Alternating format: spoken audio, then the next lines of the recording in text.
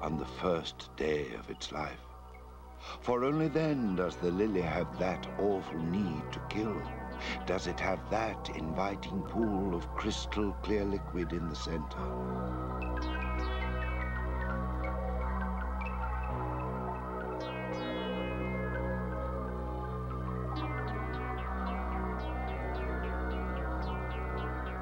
What looks like nectar is not nectar at all. It is a deadly poison, and what is more, the overhanging stamens, at this moment, as smooth as silk.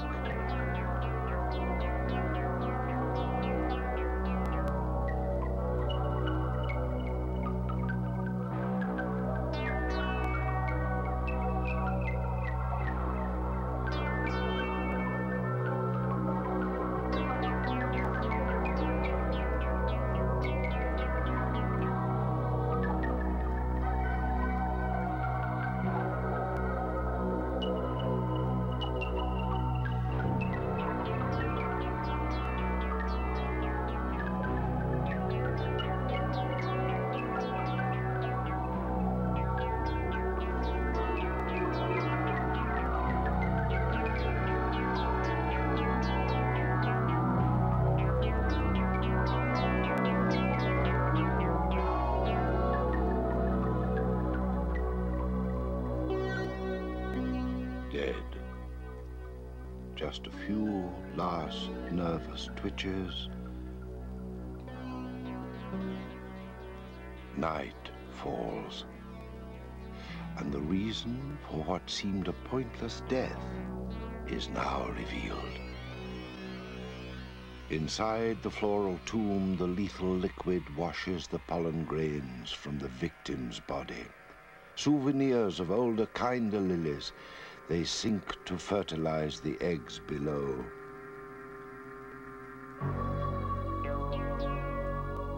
So remember, if you're going to drop in on a lily, be sure to get your timing right. It can be more than your life is worth to visit a virgin flower, as our little hoverfly did.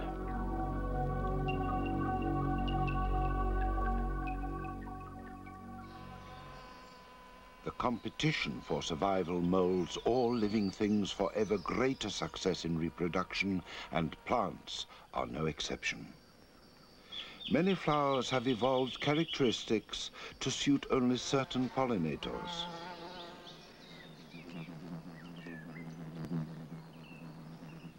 Night flowers, scented for moths. Or bats.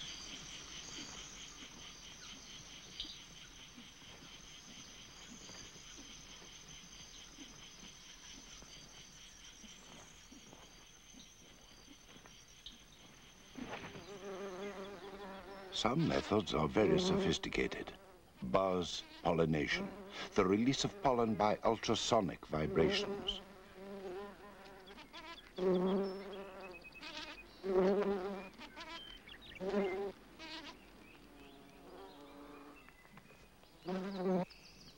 Digitalis, foxgloves or finger huts, popular poison for the faint of heart, lures bees to the bottom thimbles first to make sure all are visited in turn.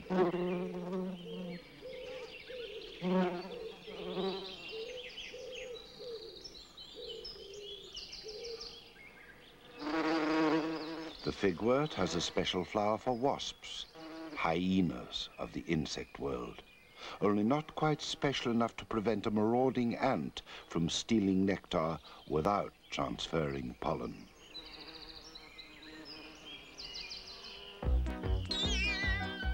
The trigger plant is a brilliant design.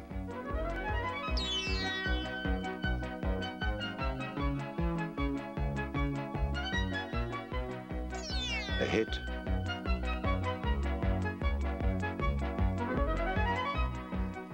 And a miss. Oh, well, you can't win them all.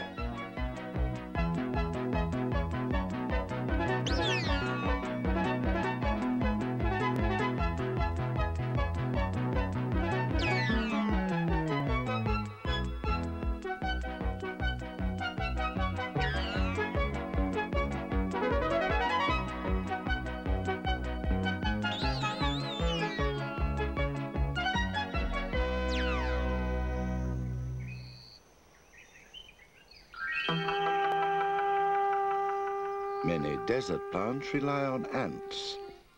The whole design of this North American plant is typical. It grows near the ground. The leaves and stem intertwine to form aerial walkways, so ants can go from nectar to nectar with minimum effort.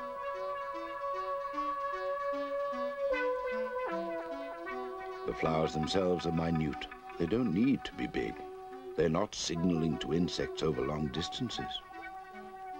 As the ant takes the nectar, the stamen anoints its head with a few pollen grains. For the next plant.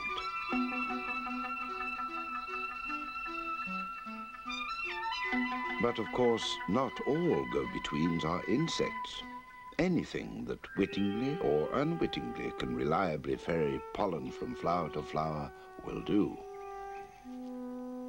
The pygmy possum eats moths, insects, in fact, almost anything. It eats pollen too, and in doing so, transfers it and becomes one of a very select band of pollinating mammals.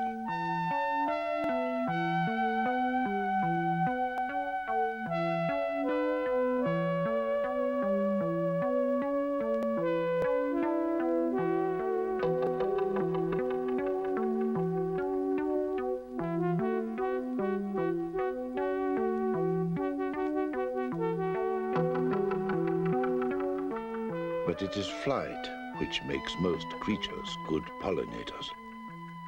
And some plants have evolved to make use of birds, providing huge quantities of nectar, even changing their flowers in size, shape, and color.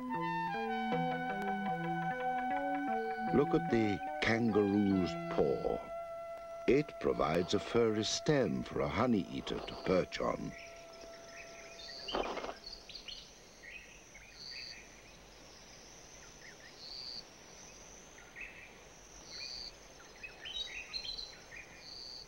As it draws from the nectaries, the plant's mechanism works, powdering the bird's head with pollen. There's no lack of invention.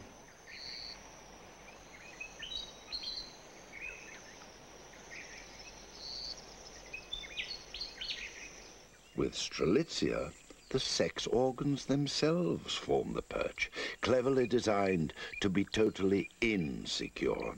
It's like trying to balance on a slippery pole, and inevitably, the bird puts its foot in it. Here and elsewhere, no doubt. Until recently, there was argument about fertilization of the magnificent African proteas. For some species, birds are obvious candidates. They live on the plants, guarding their nest and food supply at the same time. And the proteas, just to make sure, expose their flowers to the heavens so that sunbirds from all over can take their choice.